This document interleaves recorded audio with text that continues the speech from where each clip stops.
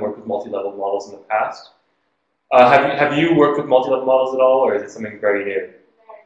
Okay, good. A lot of us have been confused with multi-level models. A few months ago, actually just under a year ago, I was very confused. There's a lot of terminology used that I did not understand at all. And then I learned the Bayesian approach, and now I understand. So hopefully this will help for you. We're going to look at both Bayesian, the Bayesian way of doing it. Actually, first we're going to learn the frequentist way, the classical way, and then do a bit more advanced stuff with the Bayesian approach. And you'll see that you can do some pretty cool stuff with that. Hopefully it'll also help you understand the general concepts behind multi-level models and how you can set things up. So it's good that everyone today is capable of running R. You could, based on what you're learning today, I'm sure you'll easily be able to run it in any other program if you wanted to. But the multi-level models work really well in R, and if you're running the Bayesian approach, the easiest way is to run it is through R using JAGS. Okay, so you need, if you really want to follow along everything, R Studio, preferably JAGS, which is a program that is independent of R that runs Bayesian models, but you can call it through R, and that way it's easy. You can import your data directly into JAGS, and you can get the data out of JAGS directly to R, and you can play around with it. So that's the easiest way is to run it through R. There's an R code file, which has the code that we're running today. I apologize, I did post it sort of late last night. You can also download these slides, by the way, here, along with the data sets, and you should install all those packages there. Did that work for everyone? Yeah? Okay. Okay, so this is what we're going to be doing today. So first, we're going to look at why multi-level, or also, which are also known as hierarchical models, are useful, why we would possibly want to use them. And rather than trying to convince you that these are the best things we should be using, I'm going to give you an example, and hopefully it'll be clear why it might be useful to run multi-level models rather than classical, single-level regression models. Then we're going to look at some frequentist examples. Frequentist meaning classical multi-level models, non-Bayesian, and we're going to see that those have some limitations. And then I'm going to introduce some Bayesian analysis. You're going to get a general idea of what Bayesian statistics are about and why they can be useful, particularly for multi-level models. Then we're going to look at some Bayesian multi-level models, starting out with the two-level model, which are basically the same models that we ran in the frequentist version, just now a Bayesian version. And then we're going to do a three-level model, which you can also do in frequentist multi-level models, but it's easier to do and probably faster in the Bayesian version. We're only going to look at the Bayesian version of that one.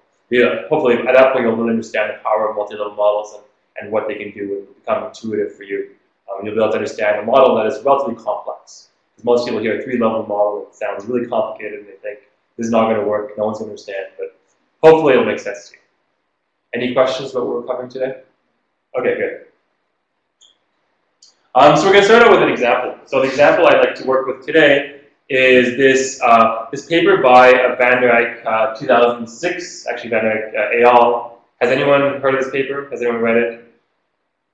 I think at least one person in this room has. So essentially what they propose is a different approach to studying voting behavior, to studying people's vote choice. So rather than using the conventional approach, which involves taking a categorical variable where you have each person's vote choice or vote intentions, whatever, and then you run multi-nominal logits or multi-nominal probits, whatever kind of model to try to explain why people pick one party over others, what they say is we should use continuous dependent variables. So they propose this dependent variable, which is something like how likely is it that you would ever vote for a particular party, and people ask about different parties. They also propose a way of analyzing these questions, which involves using what I consider somewhat complicated conditional logit model, and involves running two-step models, and which are somewhat problematic and complicated, I think, hard to interpret, both for the person who's doing the analysis and also for the person who's reading the paper. And they also don't really account for all the uncertainty in the estimation of parameters. So I'm going to try to propose a different way of doing this today. The dependent variable we're going to have isn't the exact same dependent variable, but I actually prefer this dependent variable. It's a question that's asked in many surveys, including in all, I believe, all of the surveys that are part of the comparative study of electoral systems, which you might know, the CSDC, which is a huge project with election studies from many, many countries. Today we're going to work with a small subset of these studies. I non-randomly picked 11 elections. I tried to make this somewhat interesting, but the main idea was to try to pick elections where we have all the data we need, all the variables, and also so that the data set would be relatively small, so that we can try to run some of these today and not have to wait a few hours for models to run. So the data set is relatively small. We have data on 66 parties in those 11 elections. Okay, so the question asks, is this one here? You don't necessarily have to read it, but it's basically a like-dislike question where people are asked, actually, full screen.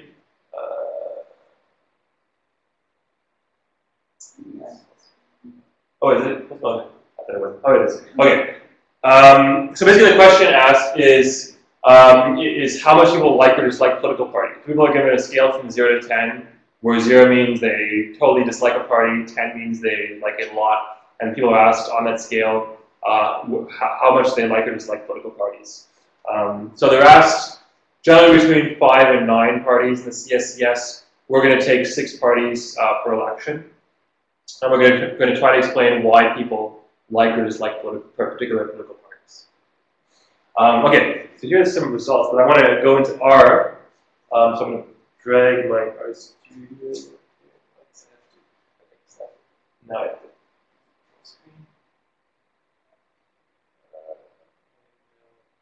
move my studio over there. If you know, I'm going to turn off the lights.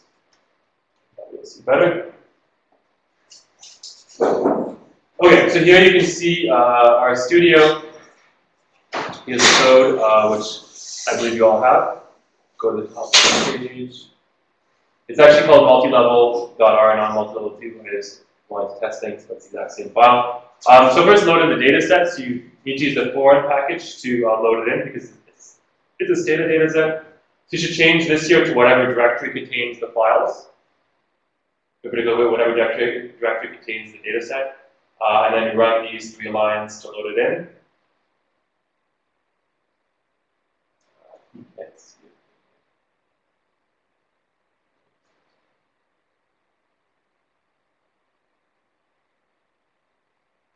Okay, good.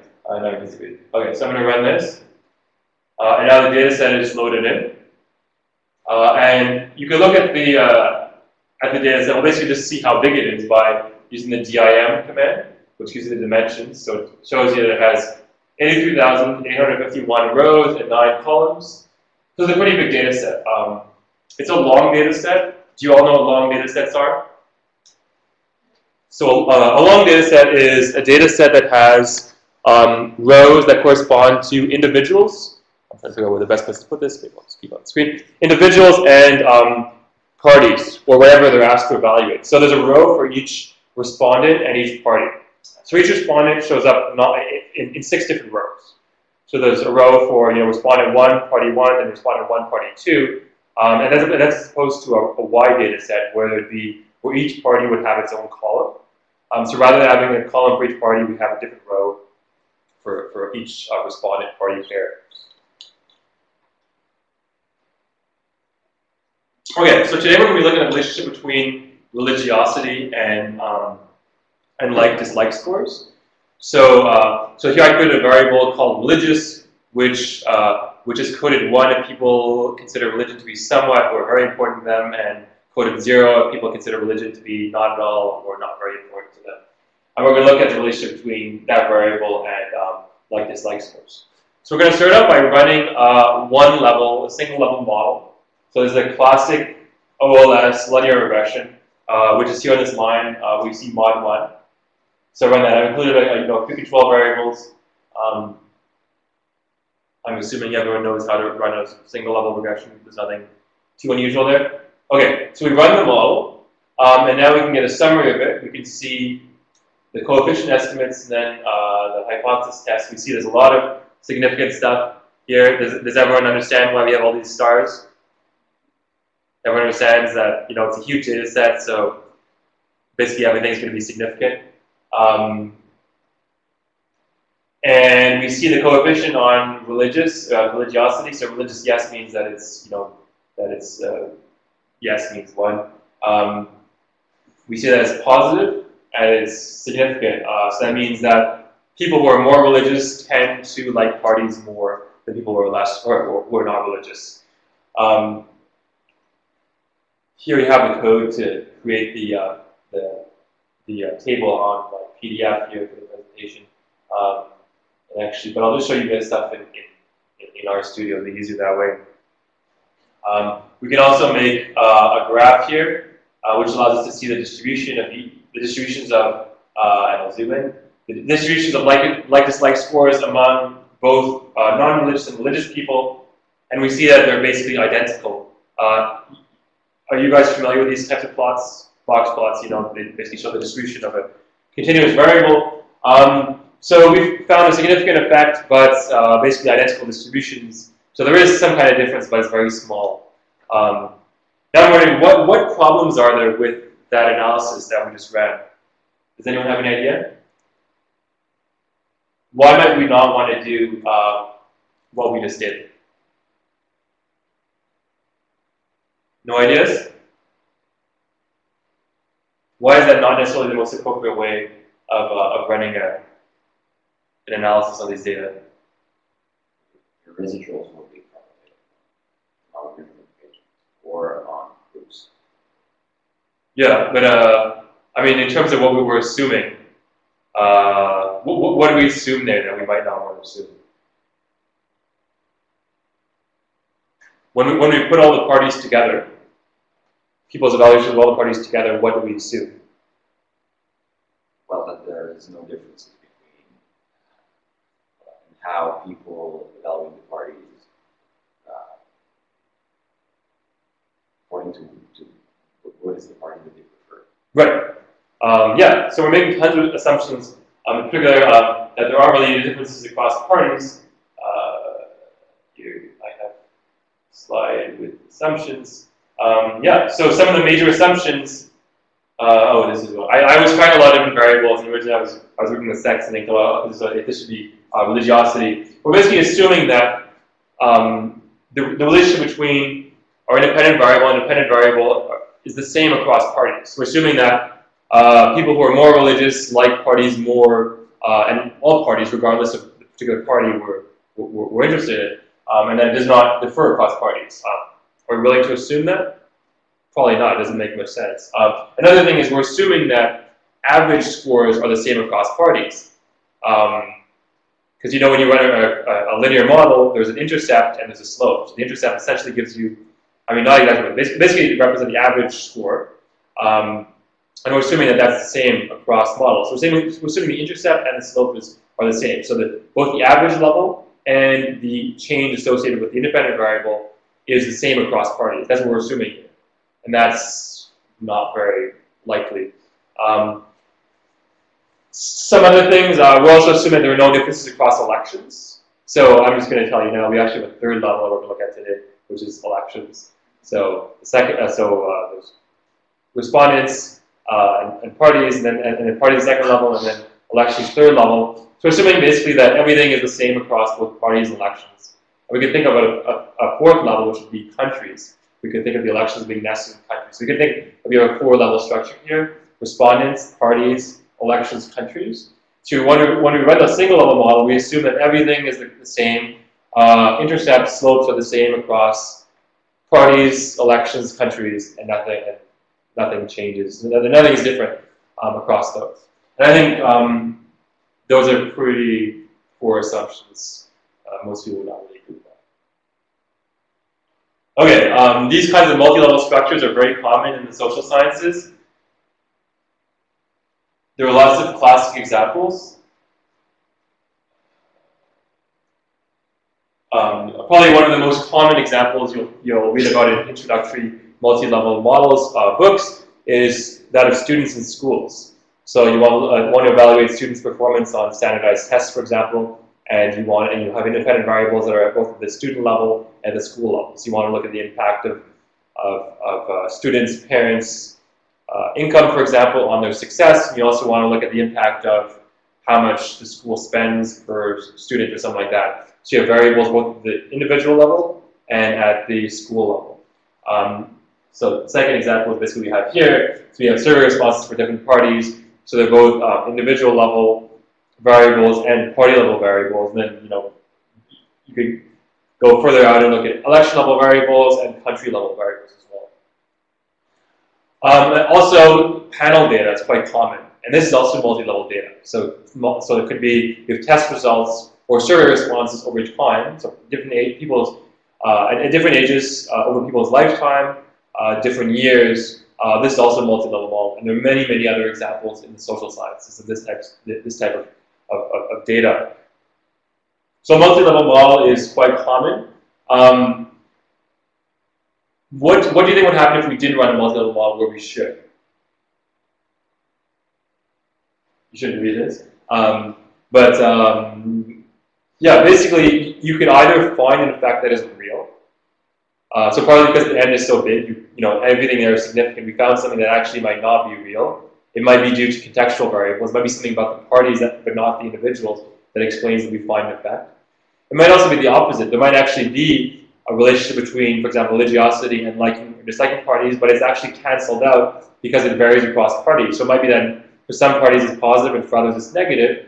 And if we just pool all the data together, pooling means you just forget the fact that basically that's what we did. You ignore the fact that these are values of different parties. If you just pool them together, these effects can just cancel out and you basically find nothing. So either you could find something that's false, you could not find something that's true, but at the very least, what we do find are estimates are probably be biased if we ignore that there are multiple levels of analysis. Okay, so now let's look at some solutions to this problem. We'll go back into RStudio.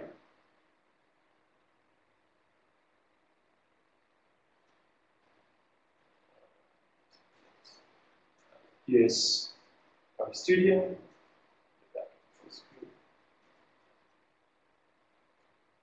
Okay, so now we're going to go down to here where we load in LME4. So this is a package that allows you to run multi-level models. So these are classic frequentist models, nothing too special, it's not Bayesian yet. And it's one of the many packages.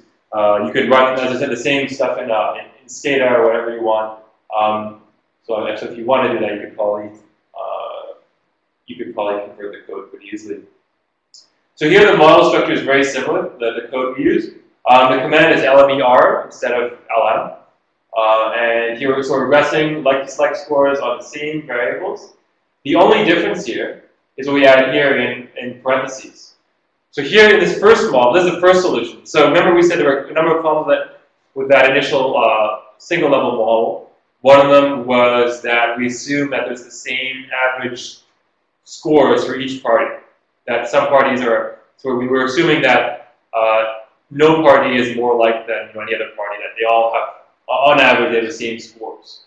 So here we're going to relax that assumption. We're going to allow the intercepts to vary. And the way we do that is by adding this here. So in parentheses, we put one vertical bar party. This says here that we allow the intercept to vary across parties. Hopefully everyone knows that the intercept is basically a coefficient times 1, so that's why it's 1 bar party. So we'll run that and see what we get.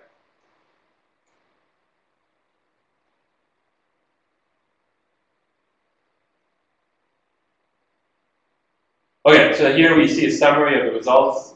So first there are what they call fixed effects. So fixed effects here are basically the average effect. And they don't really vary. These here don't vary except for the intercept, because we just allow the intercept to vary. So for these here, for all the variable coefficients, the slopes, these are basically just coefficients that don't vary. And then for the intercept, it's the average intercept. So we can see basically the same thing. The effect of religiosity is quite significant. Strong t-value, it's over 2, which is generally the threshold. Positive again. Now we can, if we want to see how the coefficients vary, actually in this case the coefficient is just the intercept, how it varies across parties, what we have to do is look at what this particular package calls random effects, which are basically just basically the deviations from the mean for each party. So how each party is different from the mean. So we just run that and okay, here. So here we see for each party, so the way that parties are labeled, the first is the country, then there's the year, then there's a number for the party. You'd have to look it up in the CSDC codebook to find out what party they are. So this tells you how much more or less like the party is than the average party in the data set. So some are positive, some are negative. You can also plot this here. So this gives you a nice plot with all the intercepts for all the parties in the data set. So you can see there's quite a bit of variability. So that assumption was really bad. That the average score is the same for all parties. See, one party is a bit under 3 points on the scale, less like the average party, and then some parties are close to 2 points more like the average party. So there's quite a bit of variability around that mean for the intercept. Does that make sense? Okay, now the second solution is to allow both the intercept. Oh, sorry. Before that, now we're going to try to explain why the intercept varies. So now this is so the first model was a varying intercept model because the intercept varies. Now we're going to try to explain why it varies. So this is a varying intercept, which is a model. So it's a model varying intercept model, and we're going to see whether ideology explains that. So I created a dummy variable which is coded 1 if a party is to the right of the center in a particular election, based on expert scores. And so it's coded 1 if it's to the right and 0 if it's to the left of the center of that election. So it's all relative to the center. So we might think that people who are okay. For now, we might just think that, for example, parties on the right are more like, or parties on the left are more like, whatever our theory is. We'll test that. So the way this is basically an interaction between the coefficients, the intercept, and this variable here, LR. So it's an interaction because basically LR is multiplying 1, which is the variable that is constant, which is our intercept. So we put it here. But we still allow the intercept to vary. This is actually more confusing, I find, than the Bayesian way of writing this out. The Bayesian way is longer, but here it's confusing. But basically, this means that it's an interaction because it's multiplying 1. And this is a variable at level 2. It doesn't vary across. It doesn't vary across respondents. It varies across parties. So we will run that, and now we'll get a summary. Okay, so now we still have these fixed effects here, but now there's actually an added one, which is LR. So these here are all at the individual level, and this one is at the party level.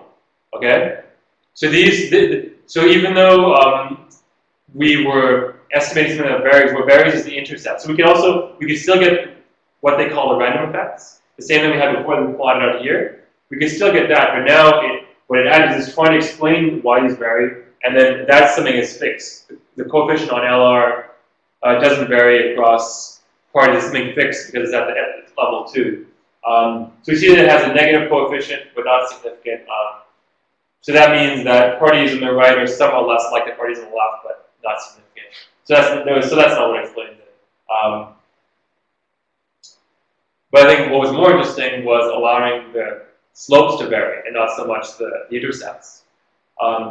So one problem, remember, was that the average like-dislike score probably varies across parties. Another one is that the relationship between religiosity and like-dislike scores probably also varies across parties. So the next model, what we do is we allow that relationship to vary, but we're not trying to explain it yet. So the way we do that is we add religious, the variable religiosity, to the varying part of the formula here.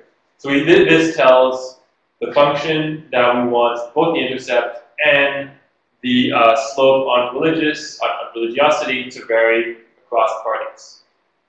So we'll run that model. When we run a varying intercept or varying slope model, so here this is varying intercept and varying slope. If we're not modeling the coefficient. We're not really that interested in looking at tables where you have, something like this, because we have no upper level variable. I mean, we might be interested in these variables, but what's really interesting here is looking at how the coefficient on religiosity and how the intercept vary. So rather than making a table here, the most efficient way of presenting the results when we're looking at coefficients that vary, so coefficients meaning both intercepts and slope, is just to make a graph. So here we have a graph that shows both the intercepts, along with the measure of uncertainty across parties, which once again varies quite a bit, and then also the coefficient on the religiosity variable, which you see also varies quite a bit across parties. So this is the most efficient way, the most effective way of presenting the output of varying coefficient models. Okay? So when we're not trying to model things, we're not interested so much on one particular coefficient, so we don't look at a table, we look at this. Does that make sense? Any questions? Okay.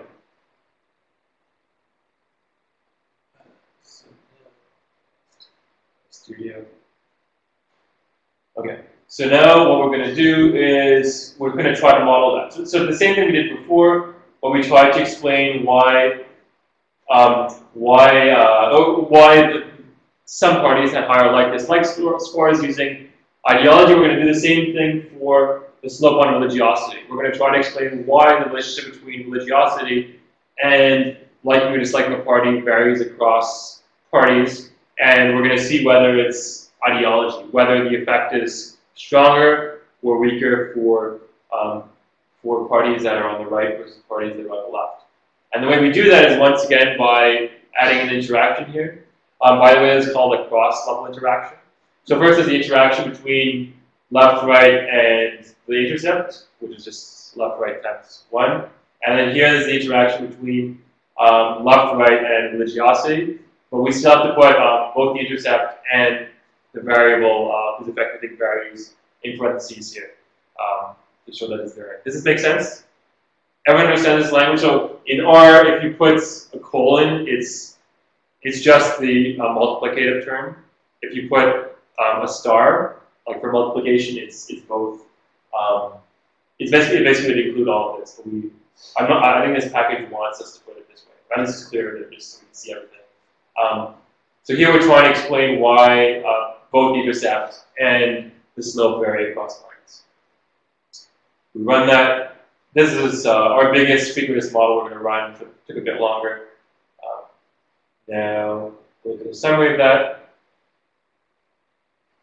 Here we can see, we should look at this. So remember, tables are interesting for model, the variables where we try to model why the coefficients vary. So here we see the coefficient on LR and the coefficient on, so there's the interaction between, so LR is the interaction between the intercept and the left-right dummy. And here there's the interaction between religiosity and LR, which shows us how LR, the extent to which LR explains why the slope is higher or lower in some for some parties.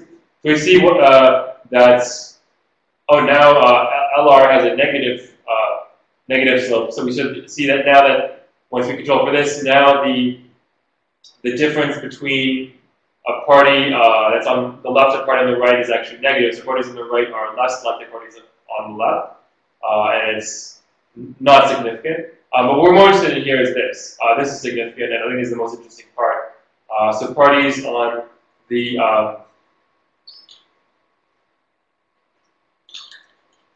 so the difference between someone who's religious and someone who isn't religious is more positive for parties on the right and parties on the left. But I think makes sense, right? So you think that people who are on the right would tend to like people who are religious would tend to like parties that are on the right. Whereas we don't, the coefficient for parties that are on the left is here, it's not actually significant. So there's an interaction here, so you can compare these. So there's the coefficient for people on the left, or for parties on the left. So people who are more religious don't like them anymore. It's actually negative, but not really significant. Whereas here, this is significant. So people who are on the right like parties on the right. As people who are religious, like people who are religious, that's not the same thing. People who are religious tend to like parties on the right more than people who are not religious. So there's an interaction there. Does everyone understand what we've done so far? What's wrong with what we've done so far? Are there any problems with that? No ideas? Come on. You're making it too easy now. I can just explain things. I was hoping people would identify problems that I hadn't thought of. Okay, well, basically we're assuming that all of this is constant across elections and also countries. So here we allow things to vary across parties, but there might also be differences in average like-dislike scores for different countries, different elections, and the relationship between religiosity and liking this like a party might vary across elections, and also the and I think is the most interesting thing, the relationship between left-right, so whether parties on the left or on the right, and how strong the relationship between religiosity and likeness like a party might vary across elections. Is that clear? I know that's really complicated, but that's like a three-way interaction there. So we have our interaction between parties, whether on the right or the left, and the effect of religiosity on likeness like a party. And then that interaction might actually vary across elections.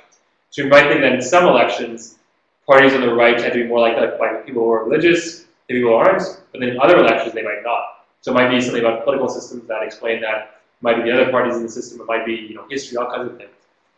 So if we just run a two-level model, we're assuming that all of this is the same and there is no variation across elections and also across countries.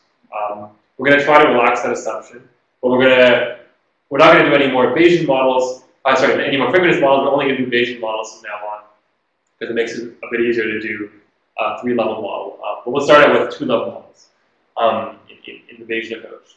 But before that, I want to talk about some more multi-level stuff and then get into Bayesian analysis. So we saw some of these terms: fixed effects, random effects. If you read literature both in political science, other fields, and more generally statistics, you'll find these terms a lot. And to be honest, they're really confusing to people who are not used to them. When I tried to learn multi-level models initially, I did not understand what these meant. It didn't make any sense.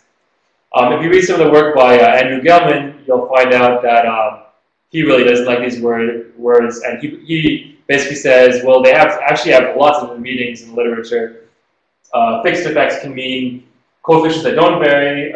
They can be the mean of the coefficients across groups, which we saw. They can also be intercepts that vary across upper level units, but that we don't try to explain. Random effects can be varying coefficients. They can be how the coefficients vary across the mean coefficient, many different things like that. But for what we saw, basically, the fixed effects were what's constant or the average, and then random effects are what vary around that.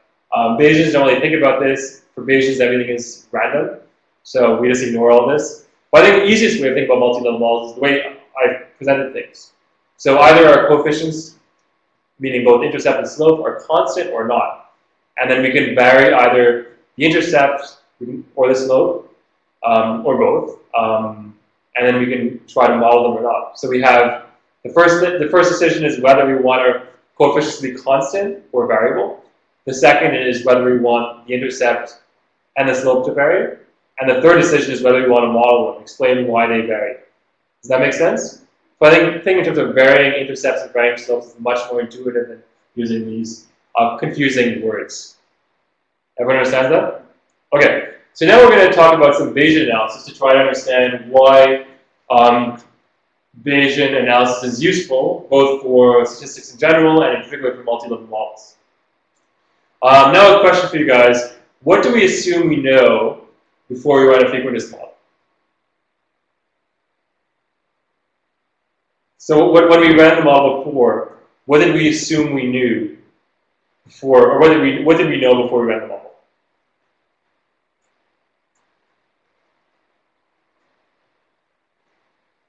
Well, a frequentist would assume that they know nothing. Frequentists assume there is no prior knowledge.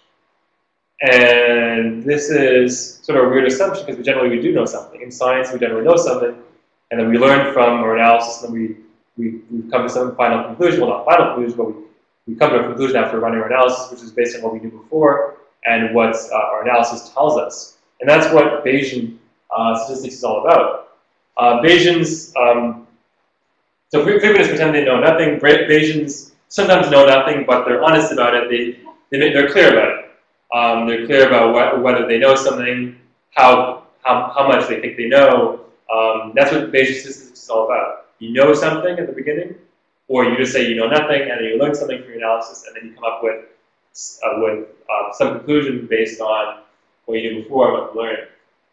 So we combine prior information with what we learned from our data, and then we come up with something called a posterior. So our prior is what we know before. What we learned from the data we call the likelihood. So likelihood is basically the probability of our dependent variable given our independent variables and our coefficients. So basically it tells us what we get from the data, and we combine it with what we knew before, and we come up with a posterior. Now everything in the Bayesian world is variable, is random. So we never know for sure anything. So we always have distributions. So we generally say, like for example, prior knowledge would be we think we know that the coefficient on a particular variable has a mean of, let's say, 2 with a standard deviation of 1. So we have a distribution on it. We wouldn't say, oh, we know the coefficient on religiosity is 2. We never say we know for sure. There's always some uncertainty. And even after we run our model and we have added some information what we knew before, and we come up with a posterior, it's still a distribution. So it's always going to be a distribution. We never know for sure. Frequentists would assume that there's some real value of every parameter in the population, that there is a real effect of religiosity. In the Bayesian world, we just know what we know based on what we knew before and what we learned from our analysis, and we're constantly updating to try to get the best knowledge we can have based on what we knew before and our data analysis. Okay, so this is the classic Bayesian formula. This tells us that our posterior, which is what we know after we run our analysis, depends on what we knew before, the prior times the likelihood. This symbol here, which you might not be familiar with, means proportional. So it basically means that our posterior distribution is proportional to our prior times our likelihood. It's not equal because there's actually a denominator there, which isn't really important. So Bayesian generally just forget about the denominator. But this is basically all you have to know. All you have to know is that our posterior depends on what our prior and before times our likelihood, what we learned from the data. Here's another way of putting it in slightly more mathematical notation. I was trying to avoid math today. This is the worst it's going to get. There's going to be nothing worse. There's going to be no worse than this. So this tells us that the distribution of our coefficient, knowing the data, that's on the left side here, is proportional to the distribution of our coefficients before random analysis, or prior. Same thing, times the likelihood. So the likelihood is the probability of the data given the coefficients. So once again, the same thing, what we knew before, times what we learned from the data, and that gives us what we know after running analysis. Does that make any sense? Yeah. Yeah. So it's basically kind of like instituting an on-purpose bias into your data based on prior information. Is that? It's adding a bias. Well, just in the way that you're basing it on prior knowledge of what's going on, right? So it's almost like introducing a type of bias term in there. And so is that maybe a problem in that sense? Well, I mean, bias term is probably the wrong way to think about it. Yeah. Okay. You're deliberately inputting something based upon prior knowledge. Yeah. So it can change your estimates. I mean, it does affect the prior does affect the posterior. Mm-hmm. So if you put something in there that is wrong, that you know is wrong, then I'd call it a bias. Mm-hmm. But if you want to put something in there that represents what you know. Mm-hmm. So if you really know nothing, then we would put as a very very wide distribution. We'll see some examples in a minute. So it really depends how much you know. So you can tell, you can input a distribution that's very wide that basically says you know nothing. You can center it at 0. You can put something very narrow that tells your model that you know a lot, and you want the posterior to be close to that. So it really depends on how certain you are about it. So I would think about it as a bias. I really think about it as a bias if you're putting wrong information. But generally, it's not wrong information that we put in. Generally, we make it based on, for example, previous literature. And in this case, you'll see in a minute that our prior in multi-level models can actually come from higher levels. Which is what's really cool. That's where the connection between Bayesian analysis and multi-level models comes from. Okay, so just some more on some key differences, because I want everyone to understand statistics really well. Some of the basics of classical frequentist statistics we don't understand well, I find, until we learn Bayesian statistics. So you might forget about the Bayesian stuff after today, never want to do this again. But hopefully you'll at least understand frequentist statistics, what it's all about better, based on contrasting it with Bayesian statistics.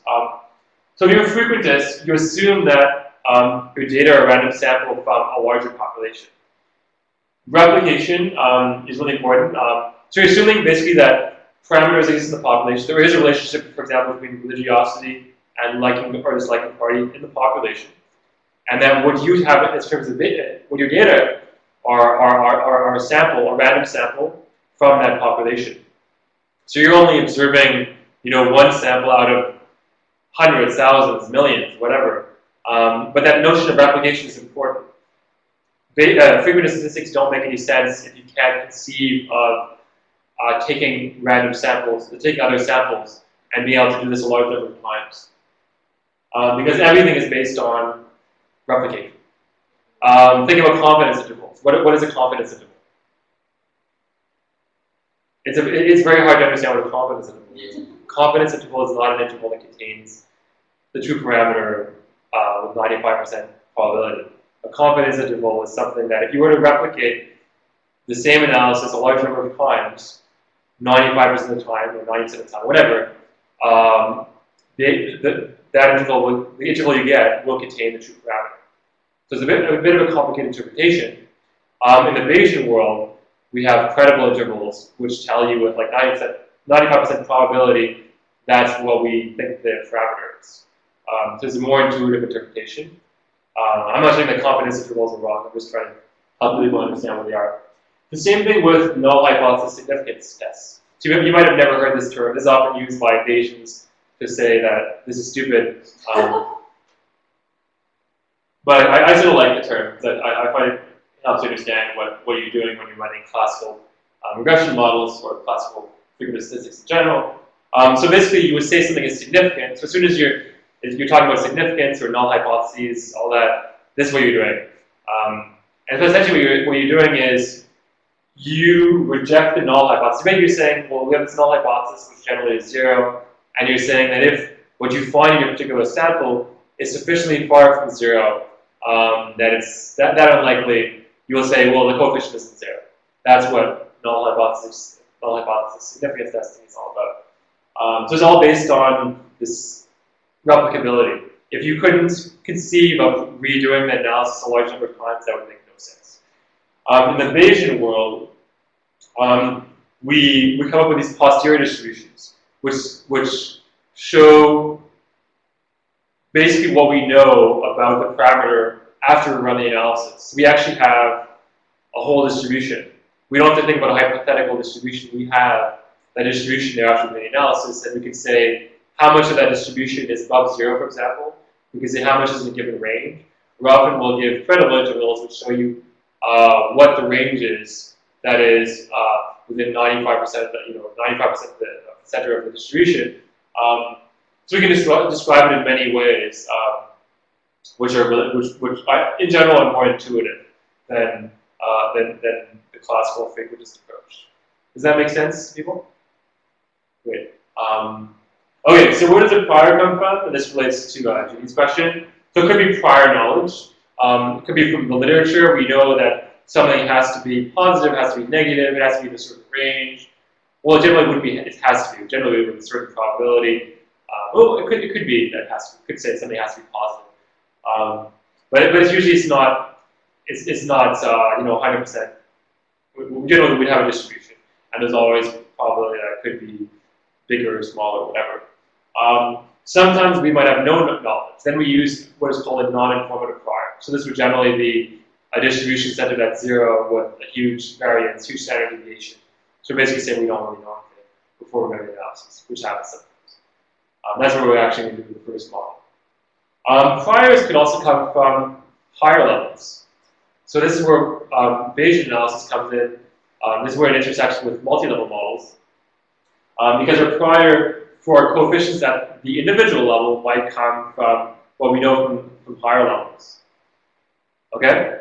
So you'll understand this in a minute. So our coefficients at, let's say on religiosity, we know something about those coefficients within each party based on the parties.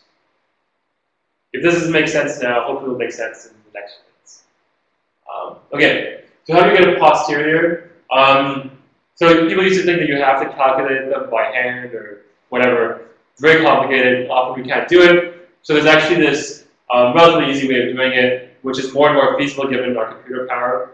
I think everyone's computer in this room is powerful enough to run all the models today and probably more and probably more complex models. Sometimes you just need to leave them for a while. But they basically do this Markov chain, multicolor or MCMC sampling, and basically they sample from a posterior distribution. Does this seem really weird to people? Or has anyone ever heard of this? So the idea is that basically everything is random. There is error involved. So basically we take replications. We run our model a certain number of iterations at each stage, sampling from the posterior distribution, which is I'm going to try to not get into any technical difficulties. Just think at each iteration we sample from the posterior distribution. At first, we start at some point in the distribution. At first, our values are totally wrong, or probably maybe not totally wrong, but we assume they're wrong, and we keep on sampling. And we assume that eventually we're going to get to a point where we get to the posterior distribution, and the values we get are actually represent the posterior distribution. Does that make any sense? So then once we get that posterior distribution, we can describe it. But it takes a while to get there. So usually we have something we call burn-in, which we'll see in a minute, which is the first whatever number of iterations, which we just throw out. We assume they're wrong. They might not be, but we assume they are. And then eventually, once we've thrown it out, we get to the posterior distribution, which is actually useful information.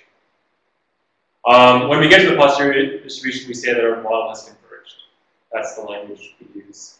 And then, at that point, our samples come from it. So when we sample at that point, everything comes from the posterior. Then we can summarize the results. We don't have to think about asymptotic properties. We don't have to think, what if we replicated something a million times? We don't have to think about that. We just have to think about sampling enough until we get to the posterior distribution, then we can describe it. So then we can say, whatever proportion of the distribution is above 0, whatever proportion is below 0, we can take the center of the distribution and say we're 95% confident that the parameter is between whatever value and whatever value. Does that make sense? Any questions? Actually, you'll see in the code that we run in JAGS. I find this becomes really clear. I find JAGS one of the most intuitive languages because you just really see where all this comes from. Hopefully, it'll make a lot more sense. Okay, so the posterior estimates are based on both the priors, as I said, and the likelihood. So it's basically a weighted average of both of those. So it's a weighted average of what we knew before and what we find out when we run our analysis. And the extent to which the prior versus the likelihood determine the posterior, so the extent to which what we knew before and what we find out through our analysis determines what we know after, depends on essentially three things. It depends on how much we knew before, how much we find out, and how much we find out. So how much we knew before depends on the variance on a prior distribution. So we had a distribution with a really high variance, meaning really wide. We didn't know much. So that the prior is not going to tell us, it's not going to have a major impact on the posterior. But if we have a very narrow distribution, so small variance, small standard deviation, that says that we knew a lot before. So it's going to have a lot of impact. What matters also is the variance of the data.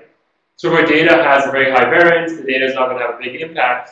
If it has a low variance, it's going to have a high impact. But what actually really matters is the relative variance of the prior versus the data. Does that make sense? And also the n. So if we have a small n, the prior is going to matter more. If we have a big n, the prior is going to matter less. So basically these three things are combined to determine the posterior. Okay? Okay, so how informative priors depends on the distribution. So here I showed two priors, both centered at 0. So here we assume that our parameter is 0, or it has a mean of 0. But in one distribution, we have a standard deviation of 0.01, so this one here. In the other distribution, we have a standard deviation of 1. So which one is going to have more of an impact on the posterior? Yeah, the narrow one. Because here we're basically saying that we know more before. Okay? Okay, so how do Bayesian methods help with multi-level models? Well, basically, we use group level knowledge as priors.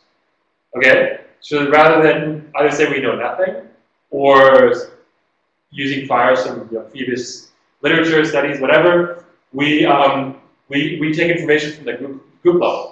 Okay, so in a single level model, a prior for a coefficient will be something like this. So this is sort of similar to what we saw before. So we say beta is distributed as a normal distribution with a mean of 0. And here, I mean, you can think of this as, okay, we'll put another thing, but this is the variance. The reason why I made it so big, okay, this is a variance. Okay, so here we're saying we don't really know too much here, because this is a really wide distribution. This is a huge variance here, right? So here we're saying that beta comes, so this is what we know before, beta is distributed as a normal distribution, but a really wide distribution, so we don't really know. So this is a really non-informative part. And this is if we have a multi-level model, when we're looking at our first level coefficients, so the coefficients at the individual level, we see that they're distributed, so beta is distributed normal, but the mean here, which we call mu naught b, comes from a higher level. Okay? So the mean, the mean there, it also has a distribution. So this is the second level part of our model. So we say this mean actually comes from the second level. So this is what's really cool when you look at Bayesian multi-level models. Everything is really hierarchical, and one thing depends on another. So the first level here depends on a distribution at the second level. So here we have a really non-informative prior at the second level. Okay? But at first level, our prior comes from the second level. So this is unmodeled. Remember, this is the example where we don't try to explain why, for example, like-dislike scores are higher for some parties than others. So then the mean like-dislike score for each party comes from a very wide distribution. Does that make sense? I'm trying to think about this in a frequentist way. I mean, in the sense you're just inputting a random effect. If that makes any sense, you're saying I know that there is a random effect of the second level on the first level, but I don't know much about it. But I know there must be a random effect. By random effect, you mean that it varies? Yeah. Yes, we're not trying to model it. So this is the same thing we saw before, where we allow the coefficients to vary, but we don't try to explain them, right? And then we could model them. So if we do model them, we get something like what we have down here, where we say beta is distributed as a normal distribution with mean of mu naught b. And my indices are another cases with the indices, but it doesn't really matter. Where mu naught b equals something. So we say the average coefficient actually comes from a model, and u bar is an upper level variable. So we actually have a model there. Does everyone understand that? So in both cases, the prior comes from a higher level. Just in one case, we're trying to explain where it comes from, why the average is higher for some parties than others, and that's the second case. In the first case, we're not trying to explain that. We will see this over and over again when we get to JAGS, because in the models this is spelled out quite clearly. Okay, one more slide and we'll take a quick break. So where do posteriors come from? Okay, so this is basically the same thing as we saw before for single level models. So once again, think in terms of the variance of both the prior and data, and also the end. So the prior for level 1 parameters comes from the second level. So the variance matters. at that upper level. So the variance actually matters at both levels. So remember, so the upper level is the prior, so the variance at the upper level matters more. So if there's a lot of variance at the second level, right? If there's a lot of variance at the second level, then the second level isn't going to have a major effect on the first level. Does that make sense? So if you know that coefficients vary a lot across parties,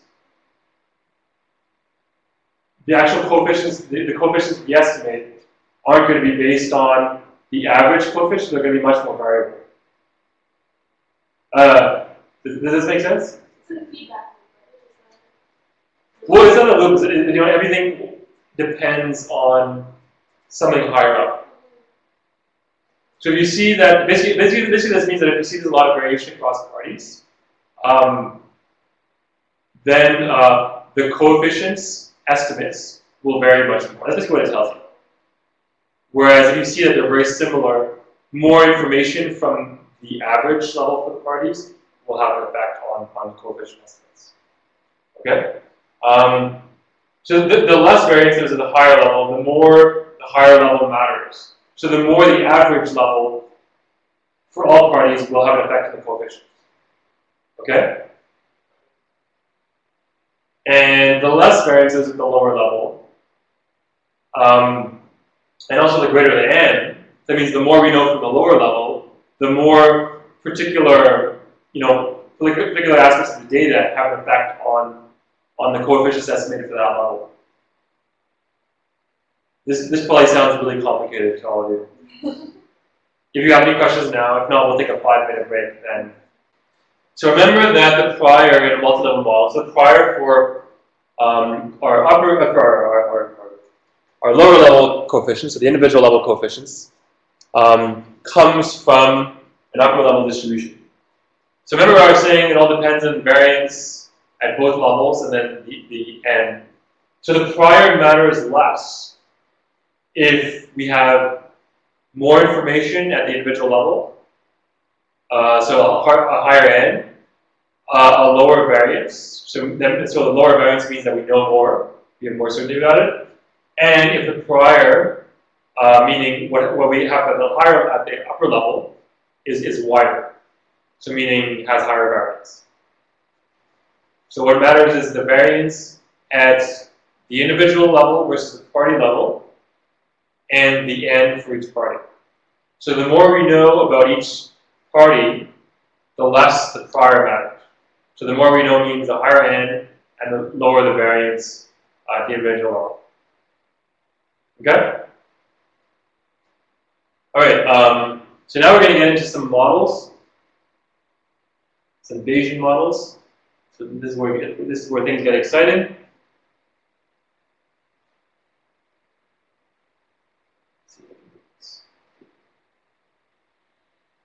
Yeah, okay. Okay, so we're going to start with a really simple model. This is going to be the initial linear regression, single level linear regression model. So to run Bayesian models, we use JAGS, which we access through R2 JAGS. So there's actually a couple of different packages for running JAGS in R. One is RJAGS, we're going to use R2 JAGS, which I find a bit easier. Since everything is random, this is based on running random iterations, random sampling. We set a seed, which basically means that you can replicate things. So it's not totally random then. But generally that's what you do because that way you can replicate. Like if you write a paper, you want to be able to share your code so other people can replicate it. And also like today we all want to get the same answers. So we use we set a seed for random number generator. So the way you import data into JAGS is a bit different from the way you run a normal regression. So normally you can use a data set, like a data frame, which is basically a data set, like in spreadsheet form, we have rows with observations and columns with variables. In JAGS, you actually have to import data in the form of a list. Are you all familiar with lists? So a list is basically not a matrix form. It's you have different elements that can be different classes, and you stick them all together. And the reason why that it doesn't really make too much sense when you're looking at single level models. When you're looking at multi-level models, it makes a lot more sense because you actually have the higher level variables at the upper level. You don't have you don't merge everything into one big data set. So let's say for parties, if you have variables at the party level, you have that variable measured 66 times and not 83,000 or whatever number of times we have. So the length of the variables varies based on how many units we have at the level. But now we're just doing a single level model. So the easiest way to create a list is just to do this. So we include the variables we want. We have to transform a few of them. Just to be, so we want to, the easiest way is to make sure everything is numeric. That way, since we are, in a way, sending our data from R to an external program, we just want to make sure everything is as clear as possible so it'll give us exactly, we know exactly what we want. So we want to make sure all the factor variables, all the categorical variables are clearly coded 1 or 0, and we want to know what 1 is. So these lines that I just ran, put that all together, it created our data list, which is called jags.dat. I call it dat1 because I want to be able to save them all at the same time. So dat1 is model 1.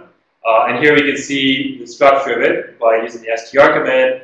So we see our first individual level variable age, our second female, religious, LDs, income 2 and income 3.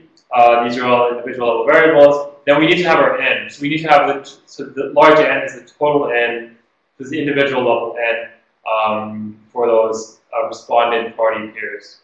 So it's there. So that's important because now we'll look at the structure of the model, which seems a bit long. And this is just a simple model. This is a lot longer than writing a line for the LM function in R, but everything just flows logically. When you get to multi-level models, you really understand why this is cool. But I'll explain it briefly to you. So the first part of a function, so basically the model is set up as a function in R, but this isn't run sequentially. So it's not saying do this, then this, then this. You're actually specifying a model here. So actually the order doesn't really matter. You can change things around and change absolutely nothing. But what you find in your model specification is first the likelihood, showing how your dependent variable relates to the coefficients of the independent variable. And the reason why we need the n is because we have to run this in a loop. So for creates a loop, and it does this for each individual. So for each individual, it shows a relationship between their value dependent variable and the values of the independent variables and the coefficients. So basically here what we're saying is like-dislike scores are distributed normally, and the average comes from here. And here we're specifying our model, saying it's intercept plus coefficient on age times age, etc. Does that make sense? We also have to put a prior on the variance. But actually in Bayesian model we don't use the variance, we actually use the inverse variance, which is basically 1 over variance, which is also called the precision. So the variance tells you how spread out something is. So the bigger the variance is, the more spread out your distribution is. The bigger the precision is, the narrower your distribution is. Does that make sense? So basically tells you how much you know. So you have to put priors on our coefficients and also on the variance. So here, after that, we have priors on the coefficients. So basically here we're saying we don't know much about them. We're saying each of them, the priors, each coefficient in our prior is distributed normally with a mean of 0, with very low precision, so very wide distribution. We don't know much about them. So here we're basically doing something similar in a way to what frequentists do. We're saying we don't really know much before we run the model. We also need to put a prior on the precision, on the inverse variance. That we do sort of in 2 steps. So tau is our precision, and then sigma actually is our variance. So we say that the prior for the variance is a uniform distribution, which is here, really wide uniform distribution, so we're not inputting too much information. Now let's, are there any questions about the model? I hope it's not too complicated. If after a while, I find this becomes quite intuitive. It might look like a lot for now, but hopefully it'll make sense after a while. Maybe you have to play with it a bit to understand. Okay, so we'll run that. It doesn't really do anything. It just compiles the model. It just puts it into this object here called model1.jags. Now we have to tell JAGS which parameters we want to save. So JAGS runs all these iterations, and at each step, it saves some of the parameters, but it doesn't have to save all of them. We can actually take out some of these, and we'll go faster. This actually takes up RAM, so this is why it can become slow and take a while, because each iteration it stores some of the information. And this we're telling JAG we wanted to store. We're actually not necessarily interested in all of this. We'll add all of these. Yeah. Okay. Now we'll just run the quick model. So here we're telling this JAGS command here, we're assigning to the results object the output of the JAGS command, and the JAGS command first. We have a number of arguments. We say the data is this, so data is JAGS at dat1. Parameters to save tells JAGS which parameters to keep, which are what we put here. Model file is the model, so we put mod1.jags. Then we tell JAGS how many chains. So basically, normally, when we run a Bayesian model, we run more than one chain. So we want to be able to check to make sure everything has converged at the end. So we have two different chains. So we run two different random, workout chain Monte Carlos simulations starting at different random variables. We want to make sure, so we know at the beginning they're not at the right, they're not the posterior distribution. So they start at different random values, and we hope ultimately that both of them will reach the posterior distribution. But the reason why we run two is that we can check. So if we start out these chains different values, and we see that they end up converging to the same distribution, then we know that the model must have converged. Okay? Then we tell JAGS rather, how many iterations we want to do. Here we're just going to do 100. But actually in the results that are on the slides, I did 1,000 and a 50 burn-in. So burn-in basically represents the initial iterations where we basically assume that we're not in the posterior distribution yet, so we just throw them out. So basically this here is going to save 50 iterations. So it throws out the first, it runs 100, but it throws out the first 50, and only keeps 50, and then it's going to keep the values of these parameters of each iteration. Okay? So we'll run the quick one with just 100 iterations. And see, even with that, it takes a bit of time, but it shouldn't take too long. And then there will be a really quick way of checking these models, which will be to use a Guntermann result plot affiliated by Andy Guntermann. Okay, so it's finished on my computer. I don't know what yours. That's coming up to about an hour. Oh, okay. Okay, well, I mean, you can follow along here. Hopefully it'll work later. So we will plot the output from JAGS, which actually.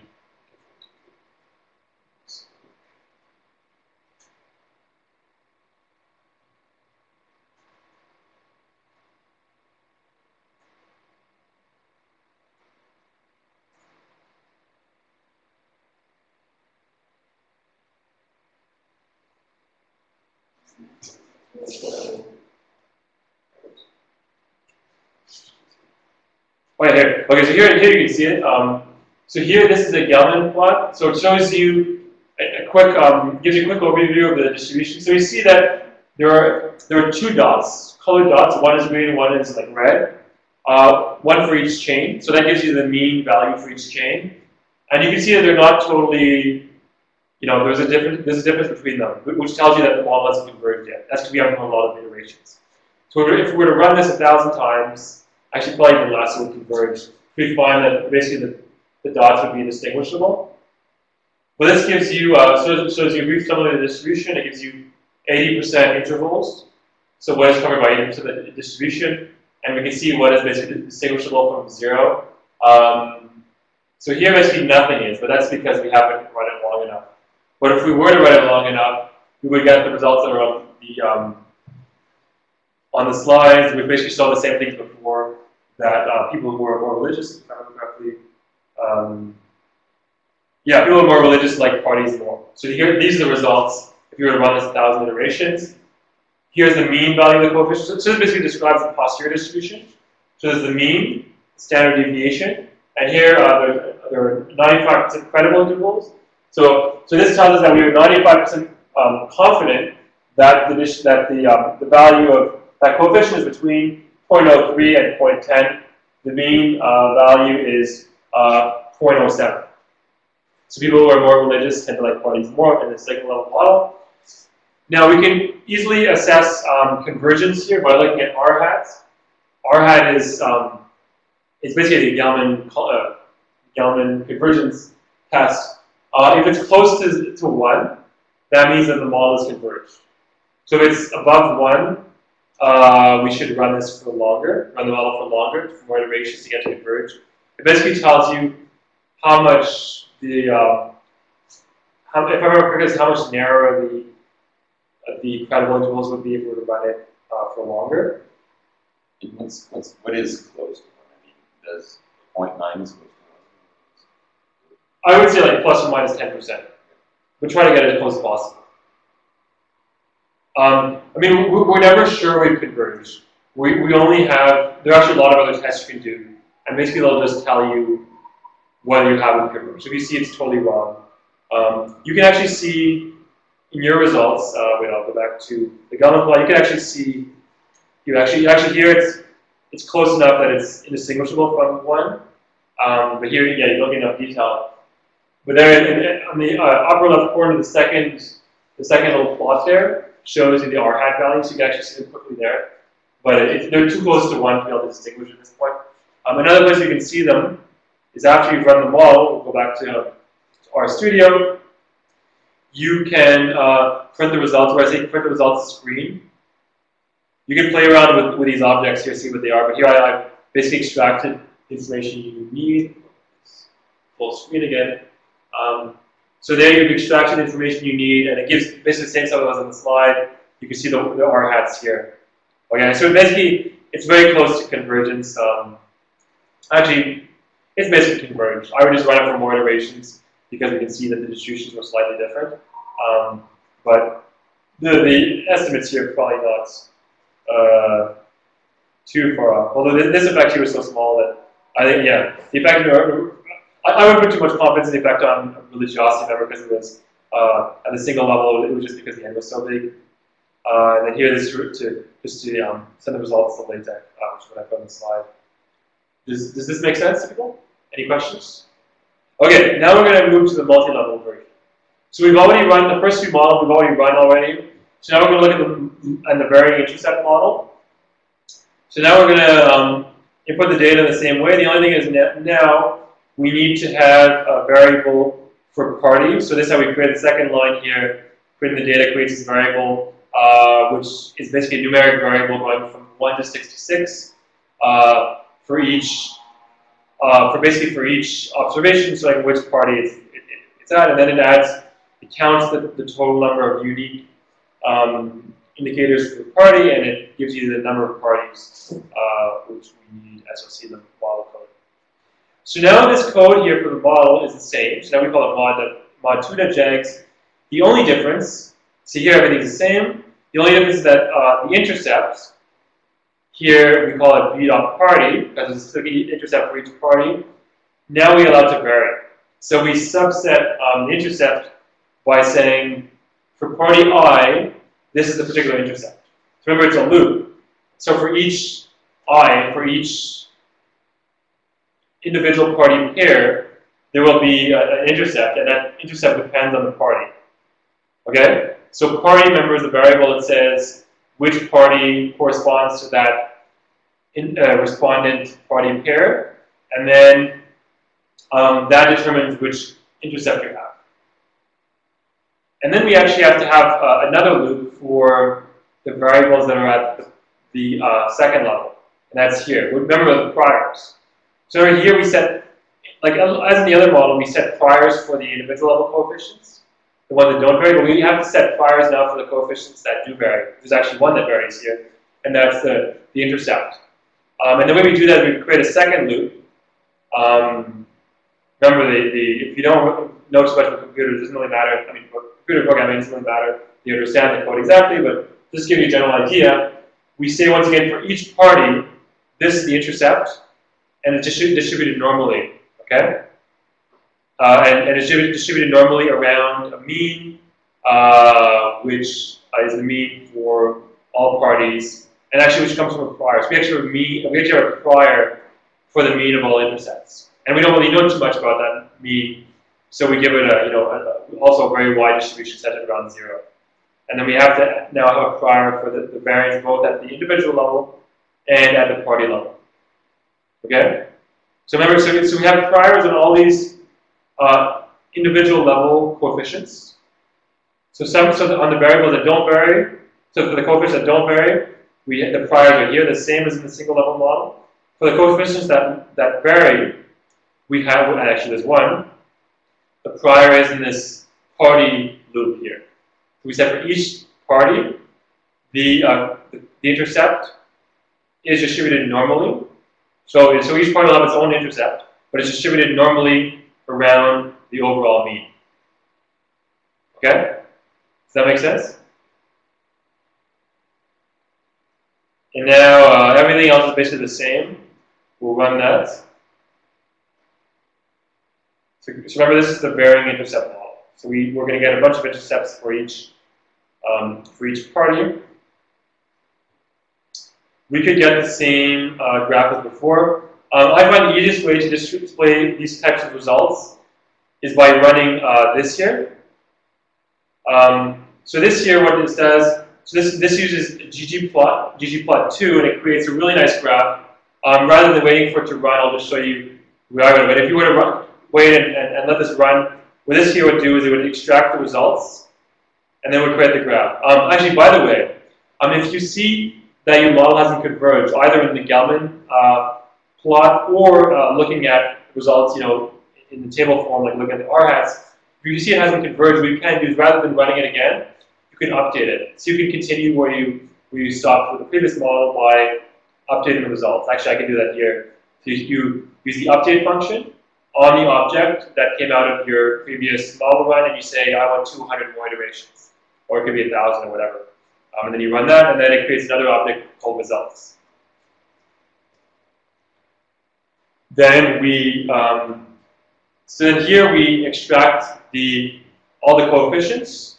Just what it does is it creates a data frame with a row for each iteration and a column for each coefficient. And then we want to extract the intercepts, which are called read.parties. So this is how we extract the intercepts. So here we end up with a data frame with only the intercepts. Okay, we can do that because this is finished running on my computer at least. So to make this graph, you need a ggplot2, which generally isn't, you would have by default. You also need these two other packages called dplyr and reshape2. If you don't have those, you should install them. You probably don't have dplyr. You might not have to reshape2, so you might have to run the same thing, but with reshape2. And once you have those, you can make this really cool graph. Okay, actually I didn't load these packages. Make sure you load those. You can make this really cool ggplot graph, which will be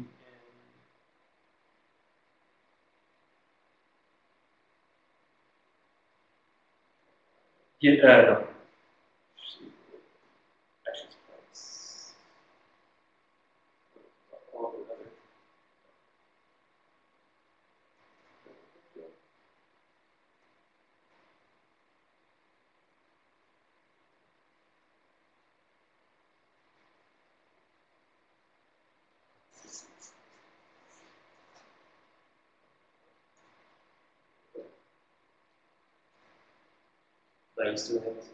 Okay, so now the graph is here.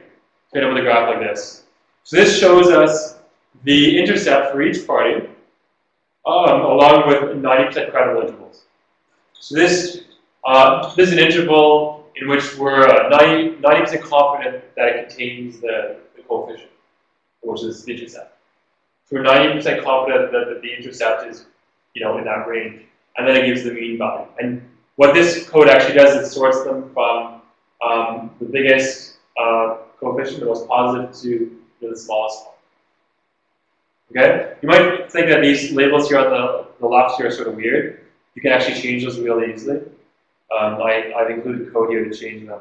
and then it gives you labels, which are the party levels. And actually, if you have the names of the parties, if I really take time, I could have extracted them from the code book and then put those along the y-axis. But if you were to write a paper, you might want to do that.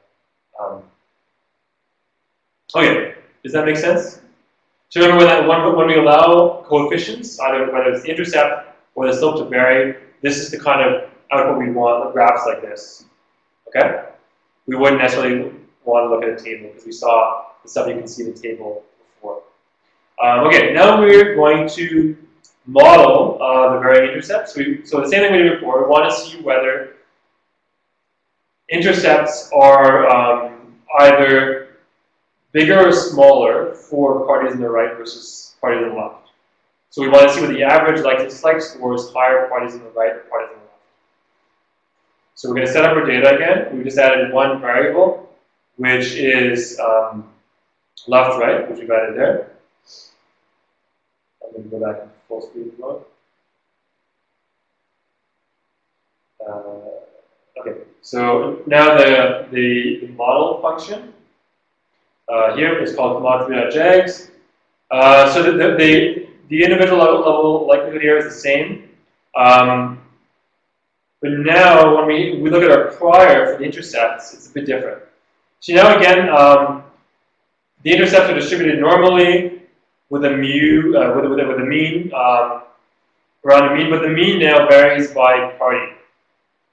Because each party has, we model it, so each party's mean depends on variables at the party level. Actually, one particular variable, which is left, right, whether it's on the left or on the right. So if a party is on the left, LR is going to be 0. So the mean is going to be B0. Does everyone see that? So this is basically the linear model here. So the mean is going to be 0, and then the intercept is going to be random. Is going to come out of a normal distribution with that mean, which is going to be B0. But if the party is on the right, the mean is going to be, this is going to be 1, so the mean is going to be B0 plus B dot LR, and so the intercept is going to be come out of the normal distribution, and it's going to be so B dot party is going to give that normal distribution, and with the mean B0 plus B dot LR.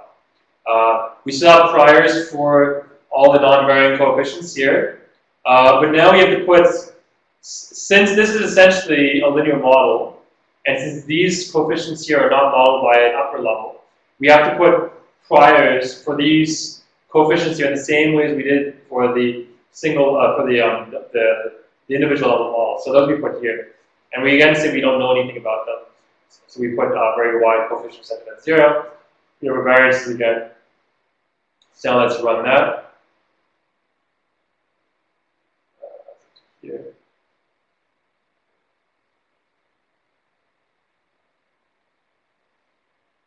Okay, I'll go back to the slides and show you the outputs.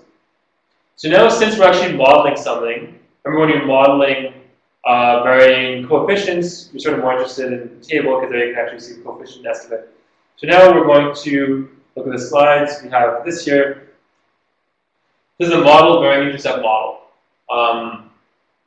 So here we see the individual level variables which do not vary. But here we have it. So these are individual. This is individual. This is level 2 variable. B dot LR is a level 2 variable. B dot LR is the coefficient of that variable. We see that the mean of the posterior distribution is positive, 0.37. Standard deviation here. 95% credible intervals. Negative here, positive here. So that means that the 95% credible intervals overlap 0. So we can't really be 95% confident that this coefficient is positive.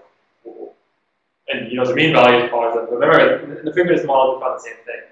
That there was no significant effect of being on the left or the right, and any intercepts, how like parties are on average. So we're going to now look at the coefficients, which we will allow to vary. We're going to run another model. So now we're going to have unmodeled varying intercepts and slopes.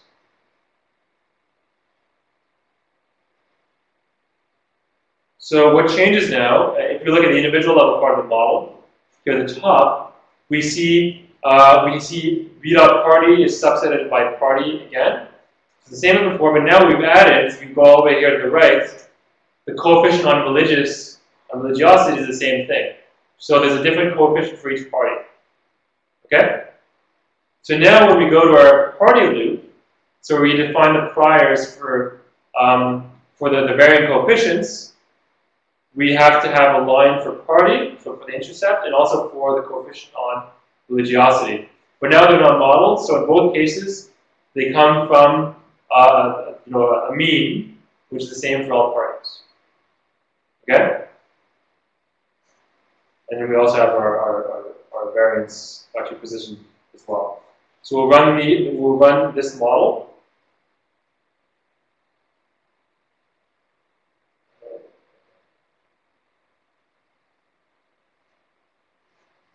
And I think I'll just go back to the slides and show you the graph. So once again, these are varying coefficients, so been unmodeled, for varying slope and intercept. And here I made a graph, again in ggplot, where we see the coefficient across parties. I didn't make nice labels there, but you can see how the coefficient varies across parties, along with 90% credible intervals. So you can see for some parties, the coefficient is positive, for others it's negative.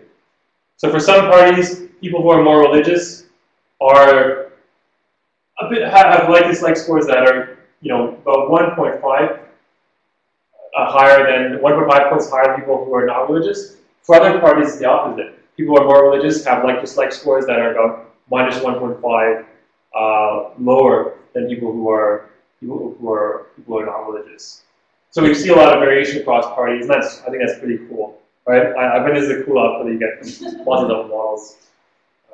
Isn't this cool? Okay, now we're going to try to explain that. So our next model is, remember this was the most complicated model we had in the frequentist approach. If you remind you of all the code, so everything I put on the slides you have the code for, so you can replicate everything. So if you want to learn R stuff, you can learn some more R just by looking at this code. Okay, so now this is the model where we try to explain why the coefficient on religious varies across parties, and we try to do that using the LR left-right variables. We want to see whether the coefficient is more positive or more negative for parties on the right versus parties on the left, and we're also modeling our intercept as well. Usually we want to model both. Okay, so we'll set up the data, now look at the model. So the individual level model is the same as before. It's only when we get to the priors for the coefficients at the individual level that things change a bit. So remember, we've already seen this for party. We've seen how the mean differs for each party, and it differs when we're modeling it. We have an intercept and a slope on LR at that level. So remember, this is the mean intercept for parties on the left. This is the mean intercept for parties on the right. Okay? So we see that the mean varies based on parties' ideology. Same thing now for the coefficient on religiosity. So the coefficient on religiosity is distributed normally with a mean that varies by party, and we modeled that varying mean. So the mean coefficient is going to be B2 for parties on the left. It's going to be B2 plus B dot LR2 for parties on the right. Does that make sense? And then we have to have priors again for all these second level coefficients. And once again, we say we don't know anything about them, so we just put really wide priors on those. Once again, we have variance or precision priors for all of those. Okay, so we'll run that. It's actually going to take a very long time, so maybe I'll just go directly to the results on the slides, but you guys can run them on your computers, see how long it takes. So now, since we're modeling coefficients here, we're going to look at a table here. So here we have So here we have the second level coefficients and some of the first level. I'm not sure why I'm missing some of the first level coefficients, but it doesn't really matter. Here we'll look at some. So remember, B1 and B2 are the average slope and intercept for parties on the left. Okay, so intercept and slope. So B1 is the average intercept for parties on the left. B2 is the average slope for parties on the left. So we're more interested in the slope now. So the mean is 0. But what's more interesting is and it actually overlaps 0, so it's not particularly interesting. What's more interesting is this here, which also overlaps 0, and we'll explain that in a minute. That's why we get to 3-level models. So here we see that parties on the right, so for parties on the right, people who are religious tend to like them more than people who are not religious, but it's not as true for it's not really true for parties on the left, because here the coefficient is 0. In frequentist terms, this isn't really significant because it overlaps 0. But maybe if we were to take 90% credible intervals, it might not overlap 0. I'm not sure. But you might think, well, maybe that's because it varies across elections, right? So maybe this is the wrong way of looking at things. Here we're basically assuming that the relationship between parties' ideology and how much religion matters for liking them is the same in all political systems. That it doesn't really matter what the party system's like, it doesn't matter what the history of the country is, none of that matters. But you probably think that it does matter. So we wouldn't necessarily find the same relationship in all elections. We'd expect that in some elections, you would find that ideology matters more in conditioning a relationship between religiosity and liking or disliking a party, and in other elections it doesn't matter. And we can think of lots of different variables at the election level that would explain that. So what we're going to do is we're not going to model varying coefficients at the 3rd level. We're going to introduce a 3rd level. And this model, I'm going to warn you, takes a very long time to run. I think it took me about 45 minutes on my computer yesterday. But I want to explain it to you, and hopefully I'll be able to understand that. Please ask questions. We still have about 10 minutes. But I really wanted to get into this 3-level model. So you can really see that it's not that complicated. I know the code is really long, but since everything is hierarchical and one thing depends on another, it's actually quite intuitive. You'll be able to write this if you play around with JAGS.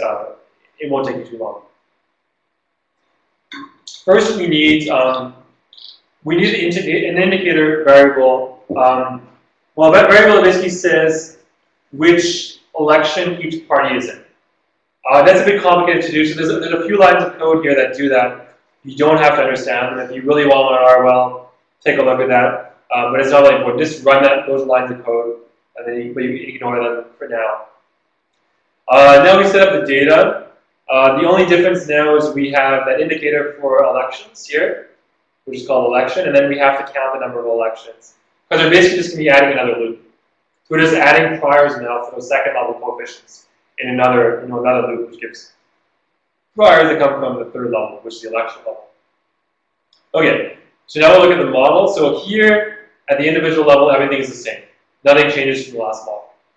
What changes now is, at the party level, now we have the same thing, but now our coefficients at the 2nd level are subsetted, meaning the coefficients actually vary across elections.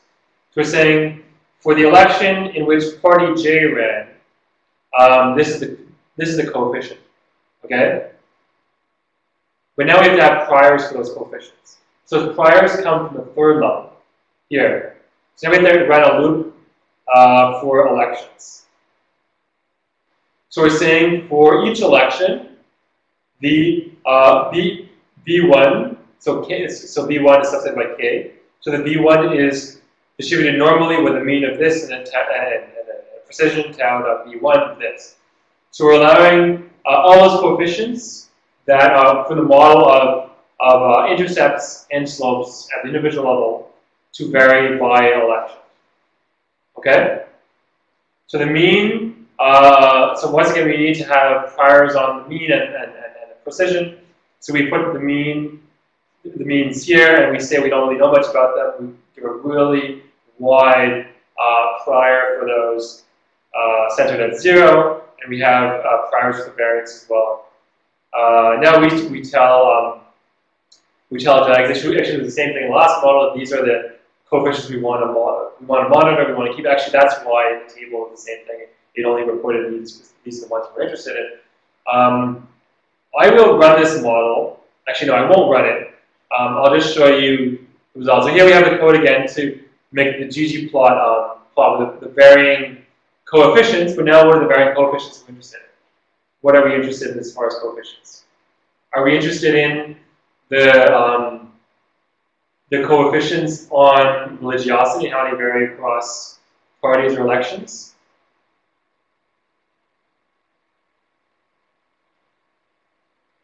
Anyone has any idea? What's interesting here?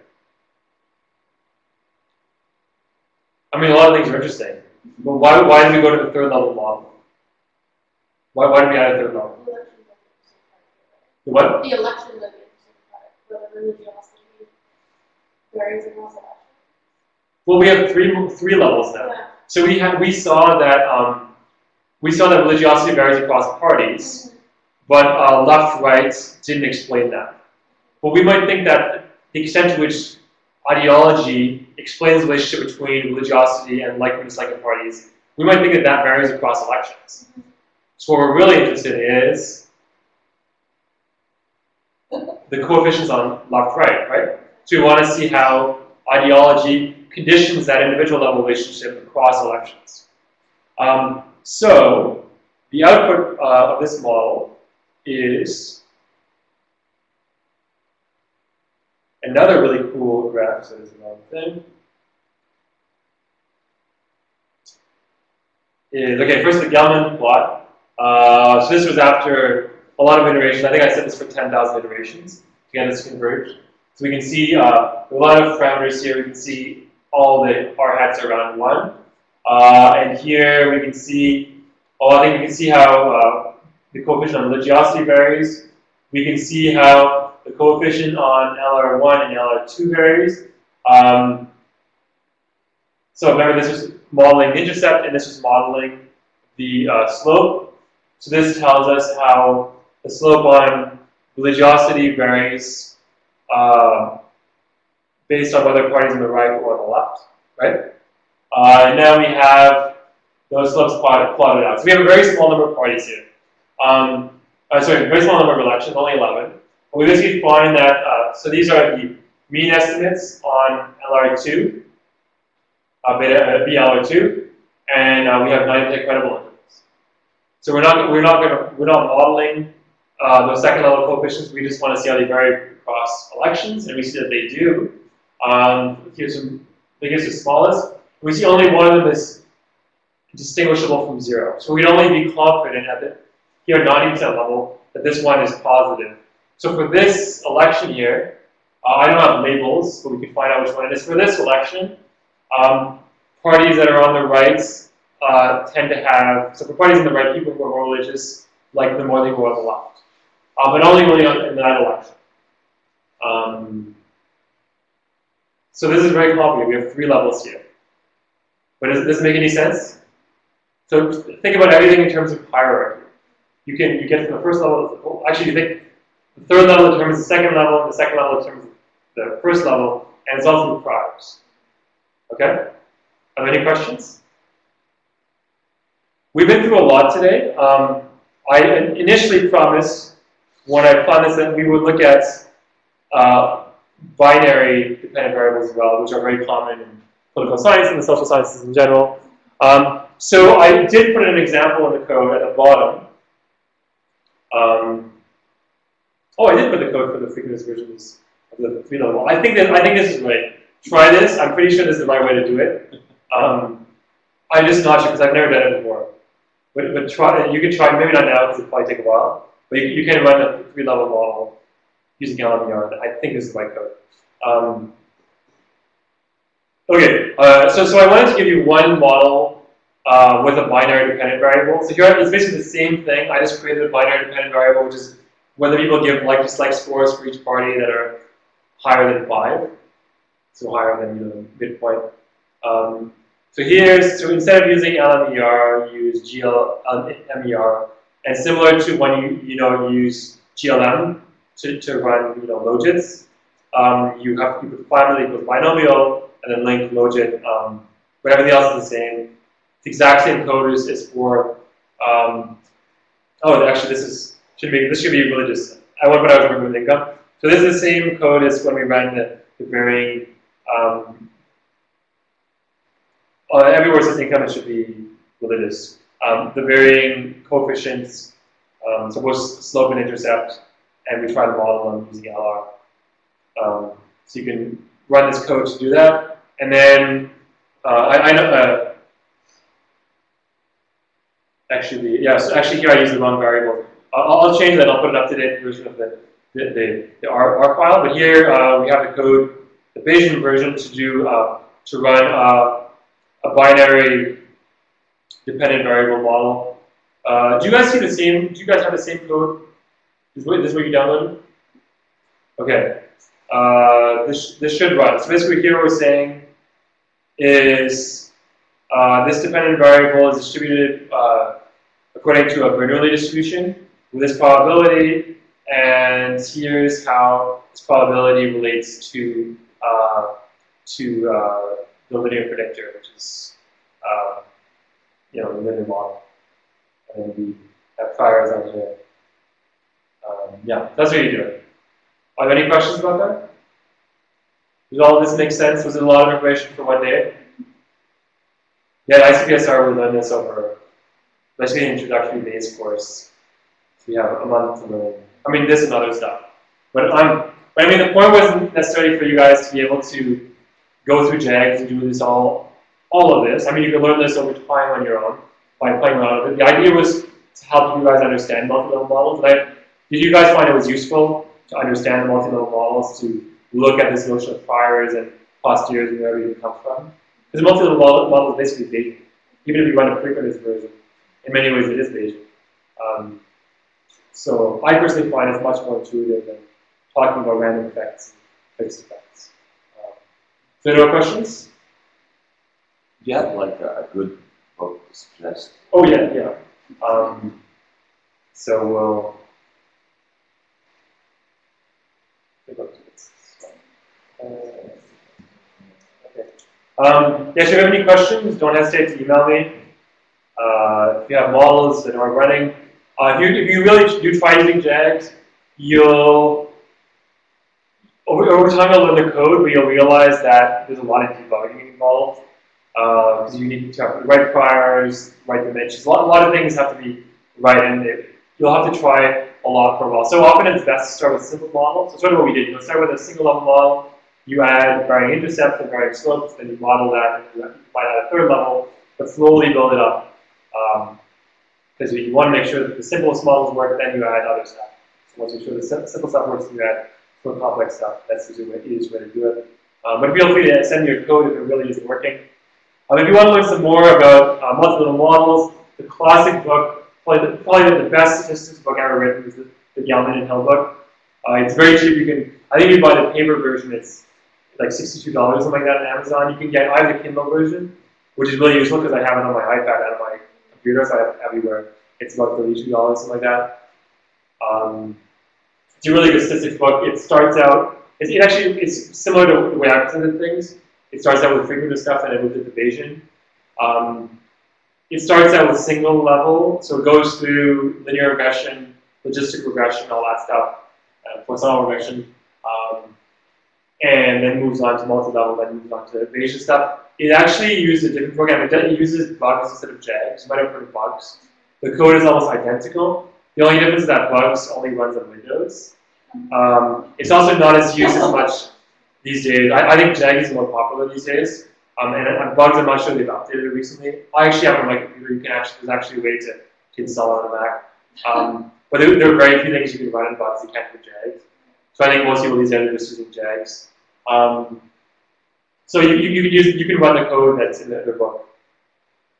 And just you have to if you want to use R2 JAGS, just write it the way I did it today. If you want to learn more generally about Bayesian statistics, there's three big books, all by political scientists. There's the Gelman et al. Book, Bayesian data analysis. There's the book by Jeff Gill that just came out, Bayesian Method, the Social and Behavioral Science Approach. And there's a book by Simon Jackman, Bayesian Analysis for the Social Sciences. They're all good. It's just people who do Bayesian analysis often tend to be really bright people who don't necessarily know how to explain it to everyday people. I find the best introduction to Bayesian statistics is probably the multi-level book, because there's not that much math and it's relatively well explained. It was well explained in a way that's similar to what I did today. There are more formulas than I presented, but I find it's relatively intuitive. And it's introduced from multi-level point of view, so I find it makes it easier to understand. Any other questions? No? Okay, so we'll end it there. Hopefully this was useful for you all, and you'll be running some multi-level models soon. Hopefully. Have a good day.